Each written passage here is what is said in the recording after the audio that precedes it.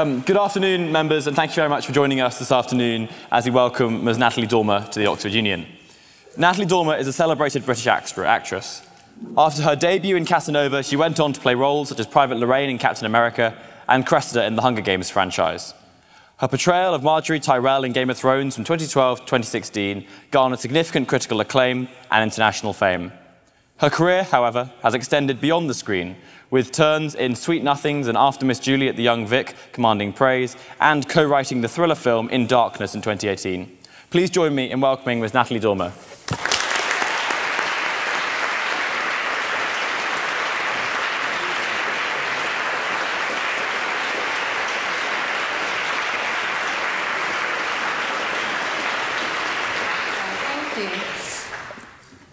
Thank you for that lovely introduction. So, Ms. Dormer, I'm aware that we probably have some aspiring actors and actresses in the audience with us this evening. So I thought we would start by talking about your journey into the acting world.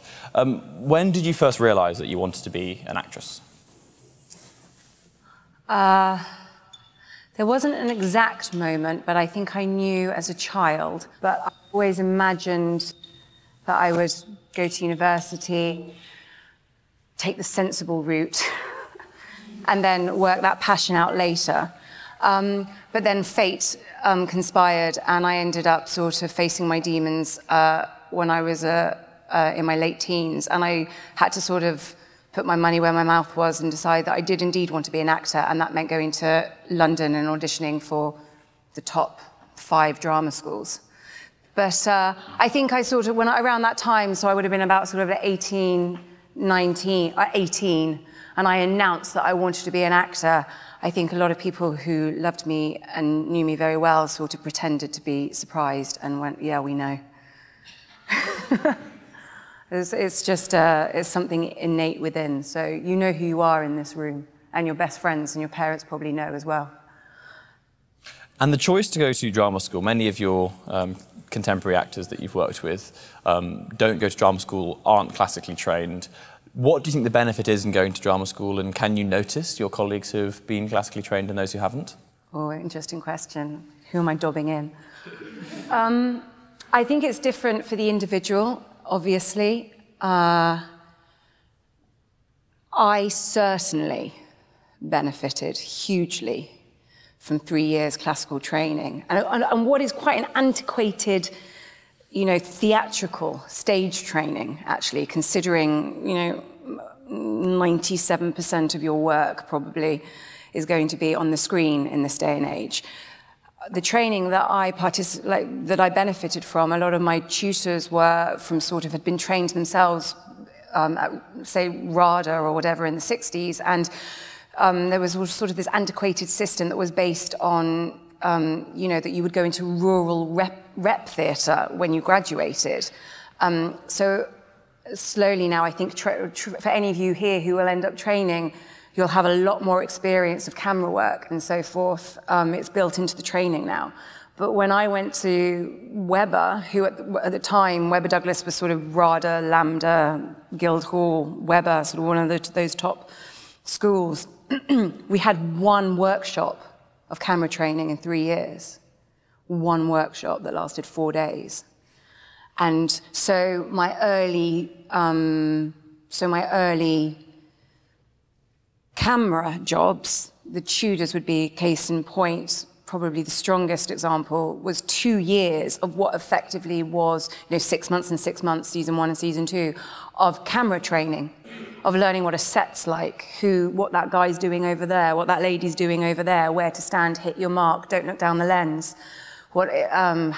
how close the camera can get to you, what that looks like. It's a completely different beast and creature to acting on stage, which is what I'd been trained at. So before I run completely away talking for a 10-minute monologue, I'm so sorry.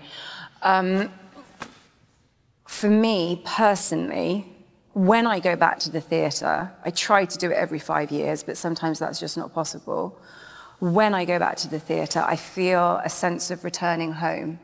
It does feel like home for me, and it is still my greatest passion. I think that's fair to say. There's nothing like being in a room of people, feeling their energy, them feeling yours, and being part of that communal alchemy that is, you know, mass conversation, and theatre is a conversation. So I'm a romantic about theatre, as you probably just guessed. But, you know, camera is my bread and butter, and I also think really good film can transcend and lives with you and stays with you and can help a lot of people. So it reaches people. So there you go. If you prefer acting on stage, do you think that going forwards you'll do more of it, or why have you opted instead to do 5 years of film work and then 6 months on stage and then 5 years? I mean, maybe I'm being unfair. Maybe I'm just being a little Billy Goat Gruff there, and actually, you know, the grass is always greener on the other side. I do love camera work. There is a camera can get close to an actor's face, can get close to a protagonist, and can really get inside. You can see an actor think in close up on camera, which obviously you can't do on stage. I mean, people that are more eloquent than Fiona Shaw and other likes who have spoken, you know, on this kind of platform can be much more articulate about the mediums than I can. I do love the interior world for film was a curiosity box for me, I think, when I first started out, because I didn't really fully understand the power of it until I got so far up the ladder that I was starting to be offered, you know, lead roles that really did explore the internal life of a protagonist. And then it is quite addictive. There's a massive pay gap. Let's be realistic about this. You almost have to pay to do theatre. By the time you've sorted out your transport in, your childcare, your whatever, it's just a completely different salary. It's devastating how big the difference is. So you have to really want to take time out from camera work in order to afford, inverted commas, to do stage. It's economics as well. So returning to your entrance into the theatre world, after your first job in Cassanova, you were out of work for 10 months, or 8 to 10 months. Was this period difficult, and how does it shape your attitude towards young actors? It was horrific. It was horrific. I'd been standing, you know, on the side of canals in Venice, being put up in a 5-star hotel, working with the likes of Jeremy Irons and Heath Ledger when he was this beautiful star ascending, and having lots of fun with my new comedian mates that were playing the lesser, you know, the smaller roles, and playing poker till 3 o'clock in the morning, spending my per diem. And I'd had this most amazing experience. And then I came back, and fate, misfortune, bad representation, I found myself, you know, I've said it in other interviews, I found myself doing data entry and a whole host of horrific things to make ends meet. And it was the worst time, and it was the greatest lesson that you're never home and dry. Don't ever think you're home and dry. But also, when it's happening and you're in it, enjoy it. You know, be present, be mindful, which actually should be an actor's mantra. You should be in the moment. That is our job. We're paid to be in the moment at any given time. So, you know, but never rest on your laurels, and you never know what's around the corner. I mean, a pandemic might come along, and you might not, you know, they might close all the theatres and the cinemas for 2 years. Who would have thunk it?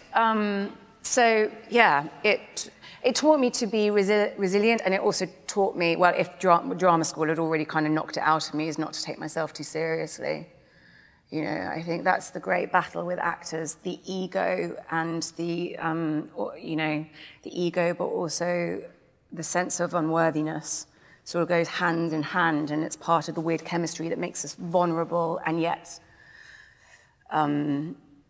exhibitionists, which doesn't seem like, it seems like an oxymoron, but yeah, that is, if you don't ask me to go into the psychology of an actor, we'll be here for hours.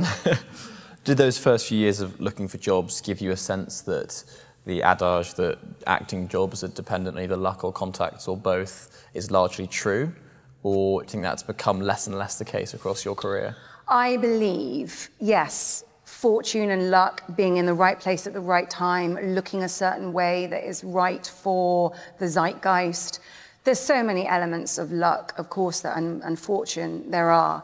But I also think with determinism and hard work, whatever field you do, whatever you're reading here, whatever your plans are for the future, a doggedness of, I will, and it's a marathon. I think that stands you in tremendous stead. And work ethic, a theatre training. You know, they had us in a yoga class by 8:30 in the morning, and we would be working through, and maybe we would have rehearsals, and we'd be finishing at 7. And you know, shooting and theatre hours, I can go into it in more detail if the questions take us there, but they're long hours. It's an athletic exercise, acting, and the sort of being rolling your sleeves up and just being workhorses. I've had a lot, I'm not saying this now, I wouldn't dare, but I've had a lot of American directors and producers say to me it's why they love British actors and Australian and Irish, because there is a work ethic that doesn't assume luxury or easiness, just wants to, you know, it's the real sort of spit and sawdust still crew for some reason. I don't know. It's interesting. I don't know. I can't speak to that. It'd be, next time you have a director in, ask them. Do you think that partly comes from the fact that British, Irish, Australian drama schools are still much more based in theatre training than I do. I really do. And that's not to poo-poo Juilliard or the other. I mean, there's some incredible American training. There really is. And I've met some of them. But you can, in my experience, I'm going to be careful. I'm being recorded here. I've got to be careful what I say. To all my future co-stars in the future, please don't take offense at this. No, but I notice a difference between New York theatre-trained actors and ones that have come up through a different route. I do. I see a comradeship in the like. I just had the honour of working with Nathan Lane 2 years ago, and that's a case in point to me. To me, there's no difference between, you know, Nathan Lane and, you know, as I believe you had Charles Dance here a few weeks ago. So I'm not making a nationality difference. I'm just talking about, as you say, hours and hours and hours of voice class when you want to cut your wrists. We'll get you to, you know, a resilient point by the time you graduate. Is what I'm saying. We will talk about Game of Thrones a bit more later in the interview. But when you're on shows like The Tudors and Game of Thrones, that are so dominated by British and Irish actors, does it lead to a different vibe? Vibe on set. You know, no two jobs are ever the same, and that's one of the great joys of my job. I'm about to go in 3 weeks to start a job in South Africa. I'm about to go to Cape Town for 3 months. I went to South Africa as a child because I have some family there, but I've never been to Cape Town, which I hear is amazing. If anyone can concur, it's got some nods yet. We've got a South African over there, is it? Yeah, whoop.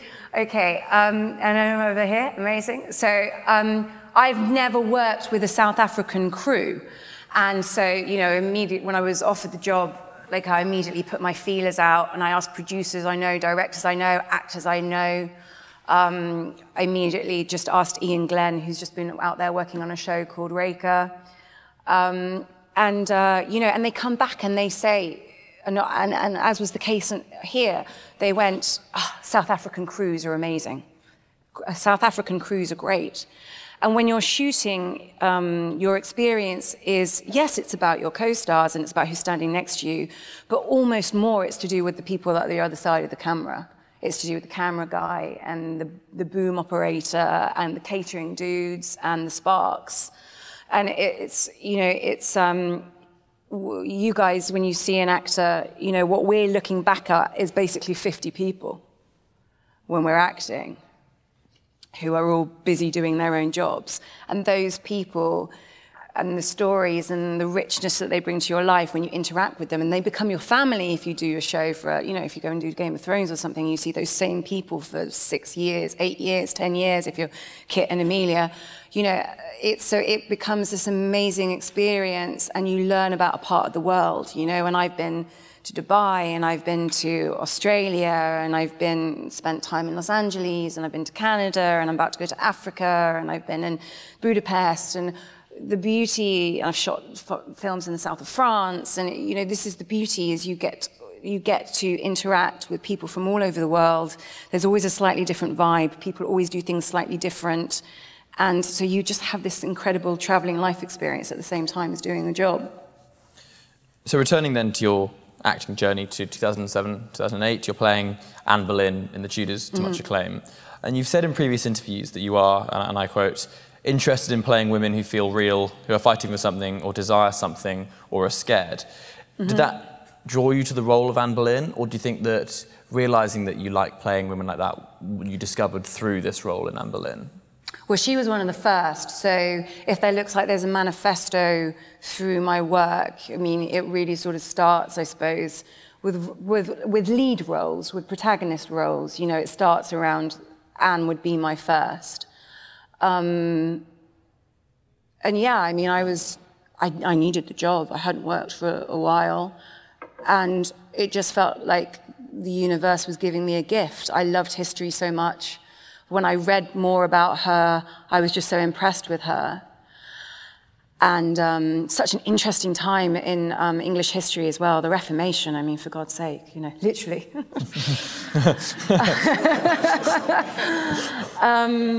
So, you know, to play such a prominent figure in history, a real person that lived and breathed, and that, you know, and to read all those books, those biographies, and try and work out where Starkey said one thing and Antonia Fraser said another. But at the end of the day, your script is your Bible. You have to adhere to your script. So if your writer has written Anne Boleyn as a complete, you know, bitch, then you have to play her that way, because that's what he's written. And if he's written her as a heroine, then you have to follow, you know, your script is your text, is your Bible. So then you sort of, when you're playing a historical figure or a real figure, you have to try and weave in or suggest and try and nudge towards what you think the true characterization should be, either in line with or against your text. And that's to do with quality of the writing and what they're trying to achieve. Did you feel, and do you think that actors feel a greater responsibility when playing historical? Yes, I felt a profound responsibility when playing Anne. And I'm sure other actresses that have played Anne would feel the same, because she was so vilified. Henry had such a campaign to completely eradicate her existence after he executed her, that she was, you know, her legacy is completely victimized by that, historically, being whitewashed. And I always think that you can work out really kind of what kind of woman Anne Boleyn was by what kind of woman Elizabeth I was. You know, nature versus nurture. You know, you think, you go, well, Elizabeth I was pretty strong, formidable, you know, intelligent chick. So I'm sure some of it was in the blood. Does that responsibility and the time you invest into a character give you a sense of ownership and care for that period of time and that figure? If you're reading about the Tudors now and see something about Anne Boleyn, do you get defensive? Do you feel like, yes, she's me? Yes, I do. But it wears off after a couple of decades. It's a really pertinent question, and I fully agree with everything you're suggesting. Yes. I just had the experience of playing another real person. I played a pediatric oncologist called Dr. Audrey Evans in an independent film that's being cut as we speak in Philadelphia last autumn. And this woman was alive when I started the film, and she passed during our shooting of it. And I got to meet her once and literally hold her hand on her deathbed, which was a profound privilege. Because hopefully you'll see the film, guys, but she was a trailblazer in children's cancer and in the specific area of neuroblastoma. During the course of her career, and because of what she did, she invented something that's called the Evans staging system, which the staging system of cancer for now is still loosely based on. In the 60s, the film is set in the 60s, when she took up her residency at CHOP, the Children's Hospital of Philadelphia. And when she arrived at CHOP, 75 to 80% of children that were coming through those doors were dying. And by the time she left, because of what she did, she was a chemotherapy specialist, and by the time she retired, thanks to her revolutionary forward-thinking in chemotherapy and the work that she'd done in radiology, with her radiology partner as well, by the time she left, 80% survival rate. That's incredible. So to play her as a film that is literally a eulogy as she's leaving this world, never since Anne have I felt such a responsibility to do justice to a human being, that they be recognized fully. And yeah, I think you wear it in a different way when it's a real person. I do believe that, yes. How different is it then working on things like the small independent film you just talked about, or a historical TV show like The Tudors, to going into the mass industrial media CGI operations of Captain America, The Hunger Games, I suppose a little bit later Game of Thrones? Was that a massive shift for you, being thrown into Captain America Marvel world, massive budgets, lots of CGI, lots of makeup and prep time? Yeah, well, like I said, every day is different and every job is different. I think, you know, when you're doing a day on Captain America, you're just a tourist. It's sort of come in, say your lines, be nice to everyone and leave. And again, I would say it's where my training stood me in good stead, because if you're reassured that at the end of the day, you know what it is to form a characterization, and a believable, realistic characterization. Say your lines. Who is it that said, say your lines and don't trip over the furniture? I think it's allocated to different people at different times, but I think maybe Olivier said it, I don't know. It is kind of that simple. Come in and do your job, do it well, do it to the best of your ability, don't upset too many people, and leave. And if you're a day player on Captain America, you walk in, you shoot those 2 scenes like I did or whatever in one day, or you dedicate 6 years of your life to a show like Game of Thrones, and sometimes there'll be massive green screen and CGI, and you'll be wading through water or going to like semi-automatic weapons training, which is, you know, great. Or, you know, at the other end of the spectrum, you'll be learning how to handle and pretend to inject mice, like I was on the Audrey film. And you'll be, so you kind of, acting, I think I have said this before in an interview, acting's kind of cheating insofar as you get multiple lives for one. You find yourself in situations and doing things that you would never ordinarily have thought you would do. I learned to scuba dive because I had to do a car crash scene, and then that went on to, you know, mean that I became an advanced scuba diver, and I've had many enjoyable holidays. But I probably wouldn't have had that idea myself unless I had been trained to use a regulator for that car crash scene. Why did you need to use a regulator for a car crash scene? Because the car crashed and we went underwater. Oh, yeah. Sorry, I didn't explain that. I probably could have worked that one out, I think. So I will only ask 5-10 minutes more worth of questions before I open up to the audience. Okay. So let's move on to Game of Thrones. I'm sure you're bored to Tiny death. Tiny show. No one watched it. Yeah. I'm sure you're bored to death of talking about it. But had you read the Song of Ice and Fire book series before you auditioned for the role as Margaery? No, I hadn't. And I came in the second season, so the phenomenon was nowhere near a phenomenon when I came on board that ship. It was the next sort of like 2-3 years that it became what it became. And I don't think any of us really knew what it was, and until right in the zeitgeist of when we were in it. And then it was, perfect for me because I left before the very end, so... Don't worry, we have questions on that coming. So I escaped that. I won the lottery on that show. I got in, did 5 years work, left.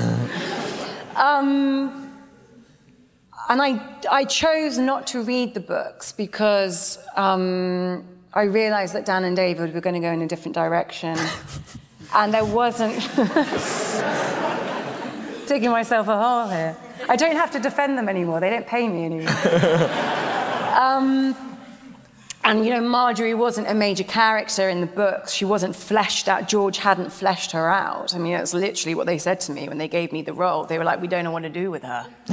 So you look like you have some ideas. So I was like, not really, but I'll do what you tell me to do.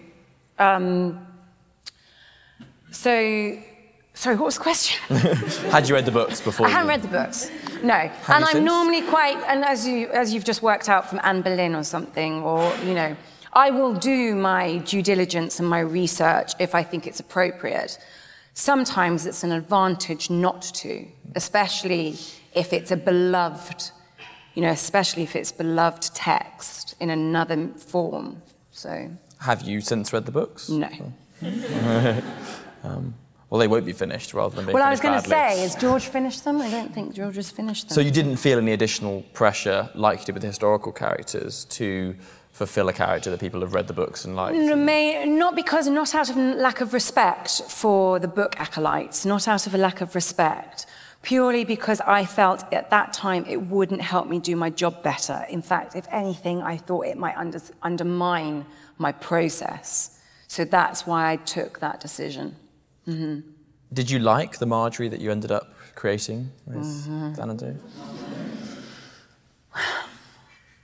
I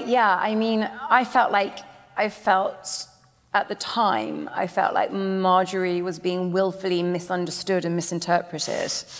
But maybe that's just because I was so close to the characterization that, of course I loved her. It's a very interesting one. We'll wait until that's open to the floor, I think, before I start making assumptions about what you all think.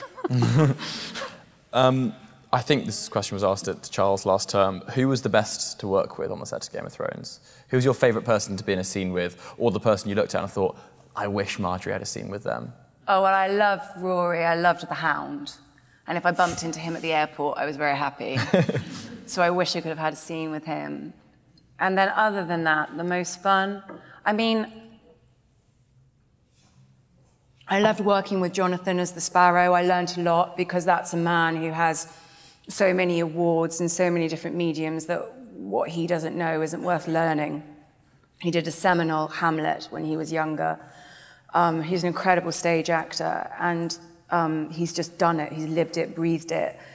Dame Diana's, rig is rig, it's like... So you're honoured to be on screen with her.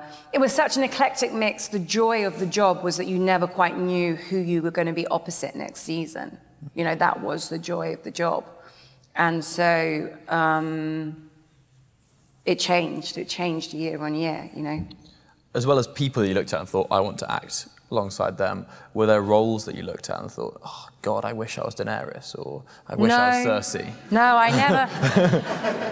Lena, no, because like I said to you, I had the best of both worlds. If my role in Game of Thrones had been bigger, I would never have been able to go and do the Hunger Games, or you have to dedicate so much of your time to those more prevalent roles. So I had this beautiful, I had this beautiful experience for 3-4 years where I was on one of the most successful shows in television, but I also had 6 months of the year off to go and pursue other jobs, be it stage or, smaller projects. So I was literally grateful that the equation was so wonderful for me. Did that mean that after the years you spent on Game of Thrones, it was difficult to move on? What do you mean? Was it sad when you realised that Margaery was dying? I was champing at the bit to get out, to be honest with you. Yeah, no, because... Please kill me off, please. Well, I've said this in other interviews before. I'd asked Dan and David to do a stage play the year before, a George Bernard Shaw. And it had overlapped with Game of Thrones shooting by like 2-3 days. And so because of the mechanics, as you rightly said, of that machine, the mechanics of that machine, the number of actors involved, the number of locations, I mean, there's just no way they're going to try and work out an actor's schedule for that show. So the answer was no, you can't. And I was really quite upset at the time. And they phoned me and they said, don't worry, Nat, we don't normally tell people this, but you'll be free next year. And I was like, oh, okay. But it means I had the advantage over a lot of my colleagues that I sort of could start planning. Did you see colleagues sat in like a first reading of an episode, and that would be when they realised that their character died, or? No, because there would be a table read, but that didn't always happen, and not everyone could be there, and invariably people would die in later episodes in the show, and people are reading that like quietly in their bedroom, so we didn't really see that. No.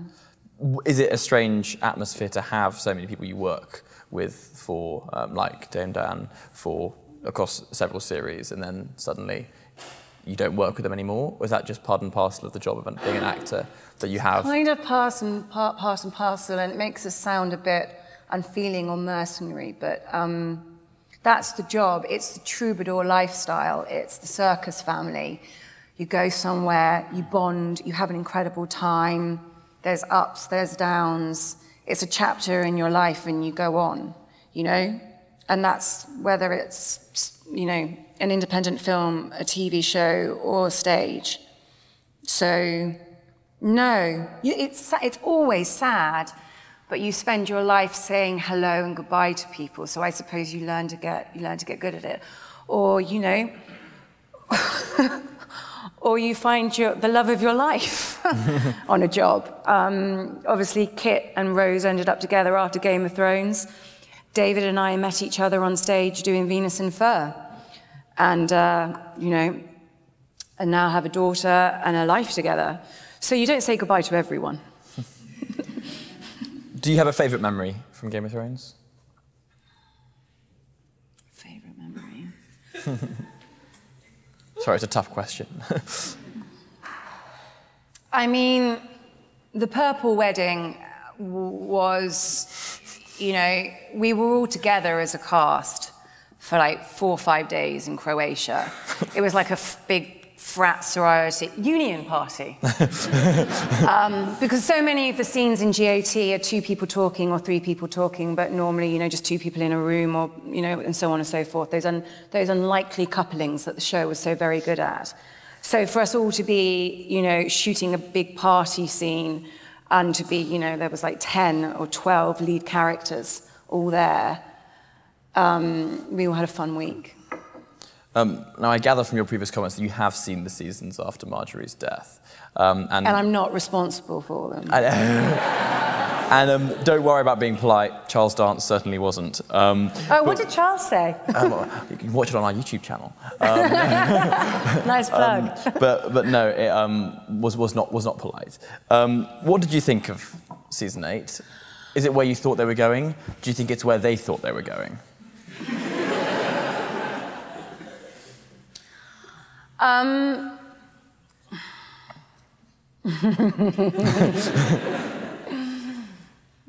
huge disclaimers here. Okay, I think this is the perfect example of people, if the IP does not, sorry, I'm at Oxford, I don't have to explain what IP is. If the intellectual property is already there from start to finish, like we were talking about Lord of the Rings upstairs, then an awful lot of work has been done by Tolkien or Hemingway or Jane Austen, or so many man-hours has been done in creating the structure of that story. And if it's a novel, it's been through its editors and its publishers, it's been refined and refined and refined. And, you know, or various versions of that. The story has been stress tested if that story, a 3-act story from start to finish, has already existed and is given an adaptation. When you are watching shows, and it's normally shows because a film script will be commissioned, obviously having been fully written, 100 pages, 110 pages as is standard, 90 to 110 pages depending. You know, you've got your 3-act structure, start to finish, this is the film. They commission TV shows without always knowing what the ending is. You may have noticed. Sometimes they know what the first 2 seasons are, and sometimes they know what the first 5 seasons are. But I think, you know, what an audience doesn't always understand is the number of cooks in the kitchen of the studio, and what the writers are up and the showrunners are up against. There are many, many layers of opinion. And not least actors' contracts. They want to get out of contracts. They've been doing this job for 8, 9 years. They want to go and do something else. There's so many layers to the industry that the audience don't care. Of course you don't care about, and you shouldn't care about, because you're just watching your story that you want to watch for escapism and to take you away. But there's elements of the business that get in the way. Literally, you know, the price tag and people's contracts.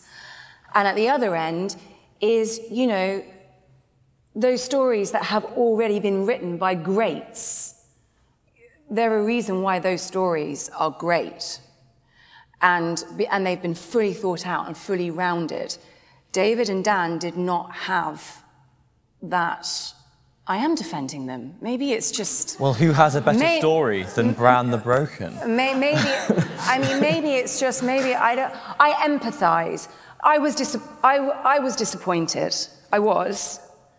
But I also fully appreciate what they must have been up against. And I think it would have almost been an impossible job for everyone, for the majority of people to be satisfied, because it was so beloved, that show, and people bonded with their characters that they adored the most so intensely, which is when we're doing our job well. And it's what storytelling should be. It should be cathartic. It should transform, you know, your life momentarily and take you away. People are so emotionally invested in all that plethora of characterization. How are you ever going to satisfy everyone? Or most people? I don't, it's really tough. Has it? Was that an unsatisfying answer? A dissatisfying answer? You can argue with me about it later. Has it changed your... Has it sort of slightly stained your experience of the show and your years on it? Knowing that all the characters you interacted with, you now know what the ending is? No. Stained? No. No. Because I was in it, breathing it, doing what was right in that moment for my character at that moment. And like I said, the actor's job when playing a character and actually in your career should be to be in the moment. So when I was in the moment, I was having a ball. And then, you know, and then after that, I'm not the actor anymore. I join your ranks and I become the audience member, and I'm detached from that. I don't equate those two emotions. They're separate identities.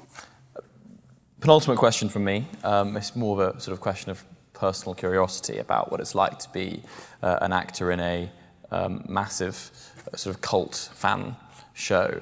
When Mark Hamill came to the Union in 2016, he was met by sort of 20 or 30 people in the chamber who came in Jedi robes with lightsabers and was then asked sort of by some audience members hard-hitting fan questions about certain parts of Star Wars lore, etc. Is it strange being involved in a show where for you it's a job, it's a period in your life, it's something you enjoy doing, but it's an acting job, and yet there are thousands and thousands of people out there for whom it is a significant part of their life, who will know every sort of second detail and will ask and expect you to sort of be the character rather than just the person who played them on screen? Well, that's a different question, what you tagged on at the end there. That's a slight... 2 in 1. There's 2 in 1 there. No, I don't begrudge... No, that's the job. And at the end of the day, because people feel so passionately about stories that they watch or listen to or attend in the theatre, is the reason that I'm employed, and I get to have fun doing the passion of, I get to actually live my dream and act for a living. And I'm so grateful to the audience for that, because I couldn't do that without you. It's such a weird creative job. A musician can pick up a guitar on their own in a room, and a painter can sit at their easel and paint. But an actor needs you. And if we don't have you, we drink a lot. So the fact that I get to explore my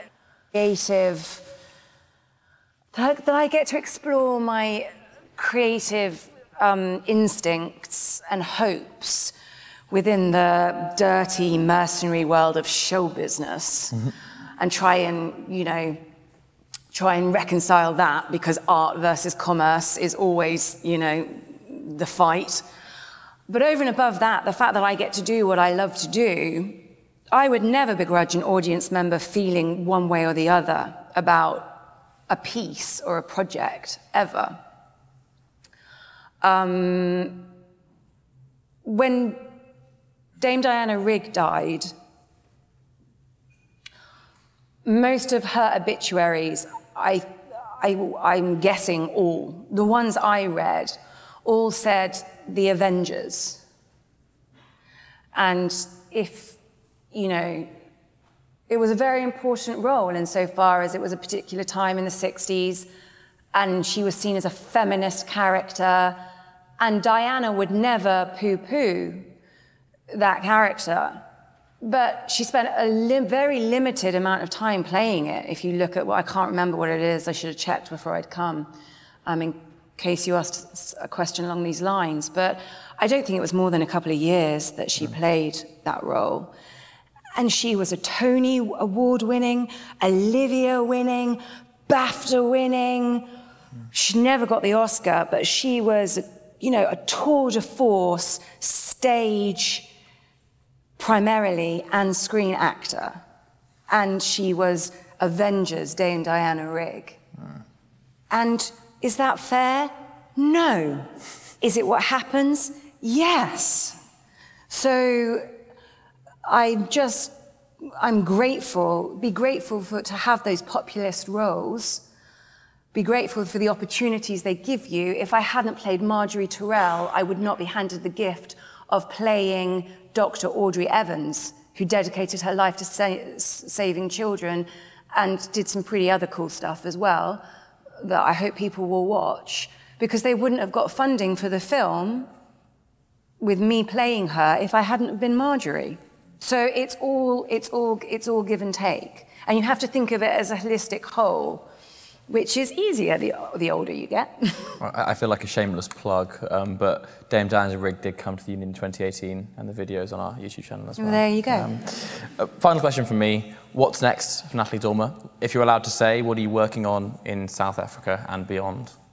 So I just finished Audrey's Children, which is obviously this wonderful, stunning movie about this trailblazing, beautiful woman who was a Brit, even though she went to America because she couldn't get a position as a doctor in London in the late 50s as a woman. Now, I'm sure that doesn't surprise any of you, but so she had to go to America, the land of opportunity, as it was definitely then in gender politics back then. And then I just went straight onto a movie called The Wasp, myself and Naomi Harris. That was a play first, written by Morgan Lloyd Malcolm. It had been at the Hampstead and then it transferred, so we've just made a movie out of it, which is sort of a great psychological thriller. And I'm about to go to South Africa and start a show called Dark Hearts, which is, again, a sort of drama thriller about an investigative journalist who lives in Cape Town. And I'm very much looking forward to that. That's got lots of layers, quite a big cast in that one as well. So. And do you know what you're doing beyond that, or is that? Having a break. Sounds good to me. I now walk the line of being a working mother. So I have a 2-year-old. So to have done 2 films in a row before Christmas and to be going on to a 3-month job, you know, I go home now and David says, "Your turn." Yeah. On that note, if any of you have any questions, please raise your membership cards now, and then one of our team will come to a microphone. The gentleman in the scarf who was the first to have his hand up. It pays to be quick. Someone got a... Yeah, Julius, come on. Thank you. So for obvious reasons, it's a very lucrative business to kind of make a sequel of a movie or a TV show that you already know, did well. Case in point, like Avengers number 32 or, I don't know.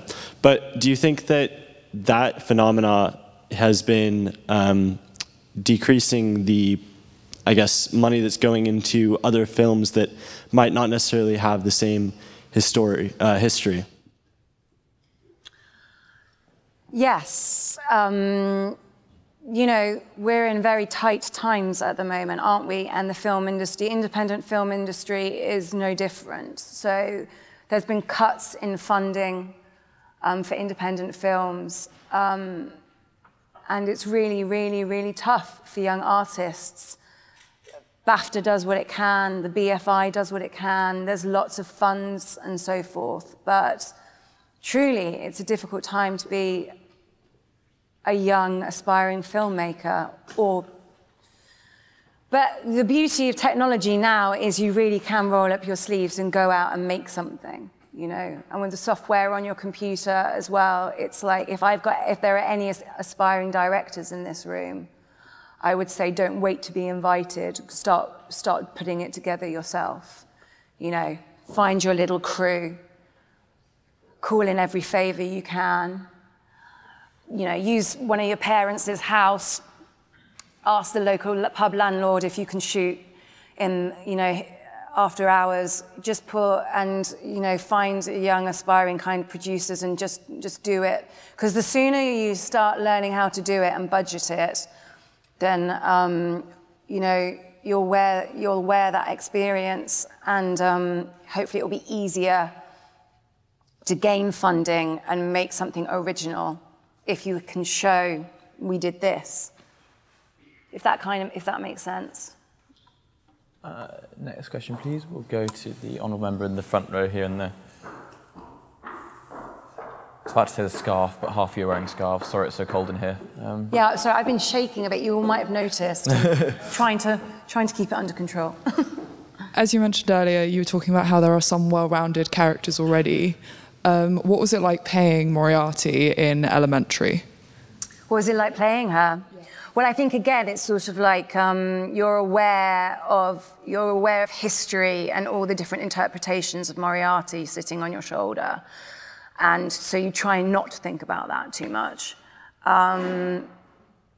It's just a joy. Johnny Lee Miller's interpretation of Sherlock was so special and unique that you just try to, and again, it's about what's in the script. It's what the writer has already chosen her to be. So I got that job thinking that I was just playing Irene. I didn't know that I was Moriarty. I literally signed the contract and they said, and you're not just Adler, you're also Moriarty. And I went, oh, cool. So, yeah, I love those original books. They're, you know, that characterization of Sherlock Holmes that Conan Doyle did has been regurgitated in so many forms. The anti-hero, you know, sort of, you saw it in House, that show. And it comes up again and again because it's such, almost as an archetype character, the crazed, you know, haunted genius. It sort of started there with, and those characters reappear because they're so well, the original intellectual property has been so well done in the first place, and that's why they stand the test of time. Next question, we'll go to the member right here with the pink hair. Good evening, Natalie, and thank you so much for coming in to talk to us today. Just following on from what you were talking about with Dame Diana Rigg and all the obituaries mentioning her role in the Avengers.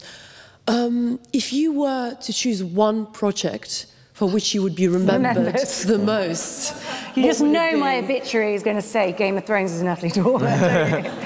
Well, you know what? I'll suck it up like Dame Diana did. You know, it gave me a massive bump in my career, and Margaery will be there. I'm going to say something quite controversial now and say I hope that those are ahead of me, because I've worked really hard for, you know, 17, 18 years to get to this place in my career, and now I feel like I can be very discerning about what I choose in the next 20 years of my career. And I'm really hoping that, you know, something that challenges me beyond what I could even fathom right now will come along. So I'm looking to the horizon, my love. We'll go to the member at the back with the membership card in the aisle.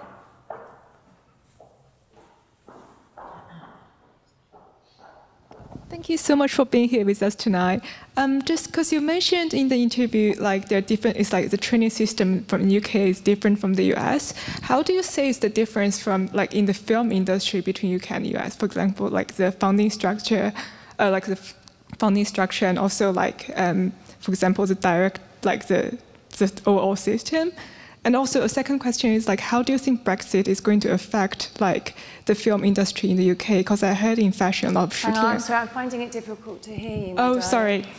So because you mentioned the training system is totally different from UK and US, how do you say like the film industry, how do you see the difference between the film industry in the UK and the US? And for example, the funding structure and also like probably the focus of the film industry. And also, that second question is, how do you think Brexit is going to affect the future of the film industry? How is Brexit going to affect? Future of the film industry. Oh, I mean, it already has. Hugely, because, but I mean, they worked it out because it immediately, it affected visas immediately. I said to you before, as a British actor, I had worked in Budapest, in the south of France, in Spain, in Ireland. I mean, I don't need to fill in those gaps for you. It makes everything much, much, much difficult. And for crews as well, actors can tend to take bigger gaps between their jobs, but jobbing crews, they just want to work, they need to work all the time. So that was, it's very hard for them too. Yes, of course, the independent film industry in Britain needs much, much more finance. Of course it does. But my God, get to the nurses first. I mean, we live in really austere, horrific times. And, but having said that, I do, people need escapism as well. It's medicine, it helps. But we are very American-minded in this country because so much of the financing of our I think because we share a language, it's so easy to obviously transport a show either direction of the Atlantic, so it immediately interweaves our two industries. Well, the American industry and the British industry. But we box above our weight because we have such talented crews and talented talent. That's what they call us, actors. They call us the talent. I know, it's nice, isn't it? And so, you know, a lot of people feel it's not like Spain or France, that they have their own subsidized system that supports the creative artists. You know, Brits, I think, get to a point where they start banging their head and they think the only way that they can graduate is to go to America. And I think that, personally, I think that's sad. I think we should have our own sufficient industry within Britain. I mean, we do, really, in TV. You guys know the shows that are British shows, and the shows, and they're British shows that are then sold to America, that America loves. But then there's also great shows that are American shows shot in Britain. There's lots of different, the new SVOD landscape means that there's no singular rule anymore about how a show is financed or sold. It's also sort of the Wild West at the moment. There's lots of different versions of how a show can be financed and how it can be sold internationally. So it's hard to talk in absolutes about it, but it is what I can tell you is it's very much in flux because it's on the back of this digital revolution. Like, Game of Thrones was probably one of the biggest TV shows, well, it was the biggest TV show 10 years ago, you know, 8 years ago. But now shows of that size are everywhere. And so you're like, this isn't sustainable. It's certainly not financially sustainable. So I think we live in a very particular, interesting time of like, what's going to happen? The number of platforms that are all asking you guys to subscribe, your £8 a month. Like, it's not possible to have everything. So it will, I think, reduce down ultimately because it's an overcrowded market space. But like, it's in flux at the moment. Who knows? I mean, what does everyone? Who has Netflix? Who has Amazon Prime? Who has Apple? Hey. Who has all three? Disney Plus. Ah, I see, that's interesting. And it is show business. And I could sit here and talk to you about character and my internal process. And I mean, I could for hours and bore you all to tears about my emotional journeys as an actor. That's my job, that's my bread and butter, that's my due diligence. But I also know that what I am in is an industry. And it's a business. And, you know, like I said before, you have to try and balance those two things when you pick a job. Do we have time for one or maybe two more questions? Goes to the member here in the American flag sweatshirt.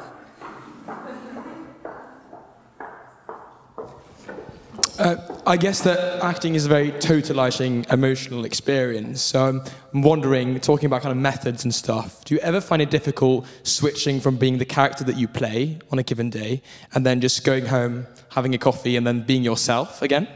And a second, bit more amusing, I guess, question. Do you have any particularly weird or kind of funny fan encounter stories that you would like to share with the chamber? Any what stories? Fan encounter. Any fan encounter stories? Fan encounter stories. And to your first question, yes, absolutely. And you learn to get better at it. If you're doing a particularly... I had this really interesting phenomenon when I was playing Miss Julie in After Miss Julie.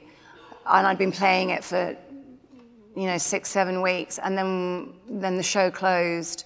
And I found myself on the couch watching TV for like the next week. And around 9:30, when I was just at home on my couch, I sort of suddenly felt really down and really sad and like really quite depressed and dark. And then it took me like 2 or 3 days to work out that that was the time of day every day for the last month and a half that I had been walking off stage to commit suicide.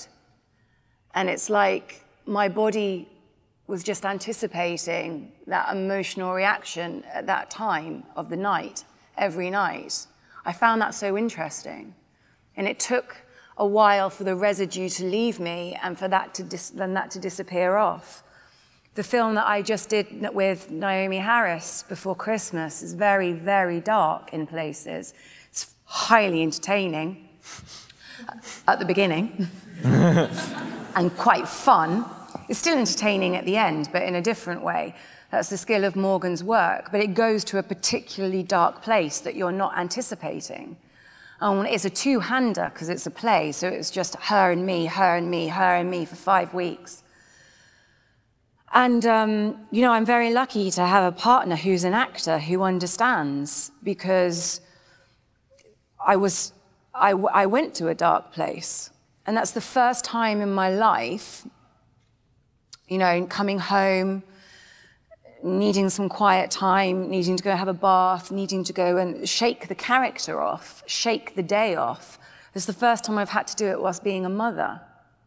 And it really made me think about it, because I have no right taking that energy when I've been playing what I've been playing, and when you watch The Wasp, you'll understand. And I have no business taking that into my daughter's nursery. So I think as you get older as an actor and you have responsibilities towards people and family members, then you get to be less, I want to say indulgent, it's not the right word, but the process, you have to have a slightly different relationship with it, I think, in order to function and adhere to your responsibilities on the other side of, you know, the other door. And fun stories. I mean, I don't know if you've ever seen what a Comic-Con looks like, but my God. What I always found so, and you know, obviously the pandemic took those away, and I haven't been to any for a very long time, but when you find fans standing in front of you that are wearing costumes, like down to the beading, down to like the button, have studied so profoundly and in depth, you know, your character's costume, or the makeup, or the hair. I mean, it's such a compliment, not just to me, but also to the hair artist and the costume designer and the so on and so forth. That dedication, you're talking about Mark Hamill, like that dedication to have it stand in front of you and get to interact with that level of passion, that was just a ride. I think we don't have time for any more questions, I'm afraid, except for the last question which we ask all of our speakers, which is, if you could give one piece of advice to the members of the Oxford Union and the students of the University of Oxford, what would that piece of advice be in a couple of sentences? When you are 30, don't hold yourself to your dreams of being 20. And when you're 40, don't hold yourself to the dreams of what you expected for yourself when you're 30. You will change, you will grow, you will shift. When you sit in interviews, people will quote things you said 15 years ago to a self that you don't really remember very well anymore. We all are in constant movement, we're constantly changing. And especially in this time of social media, when so much of your teenagehood and your 20s is going to be documented there for people to call back and put in your faces, release yourself of that. We all grow and we all shift and we all change, and you will be different people. And your ambitions and your hopes and your passions will change. Some will remain, but some will change. So take that pressure off yourself to fulfill the dreams of your 18-year-old self, because it might not be appropriate. And happiness is ultimate, and contentment in the moment is ultimately what you're looking for, to be a healthy human being. So strive, you're all overachievers, that's why you're in this room. Strive, but be affected by your environments and your experiences, and grow and change, is what I would say. Ladies and gentlemen, please join me in thanking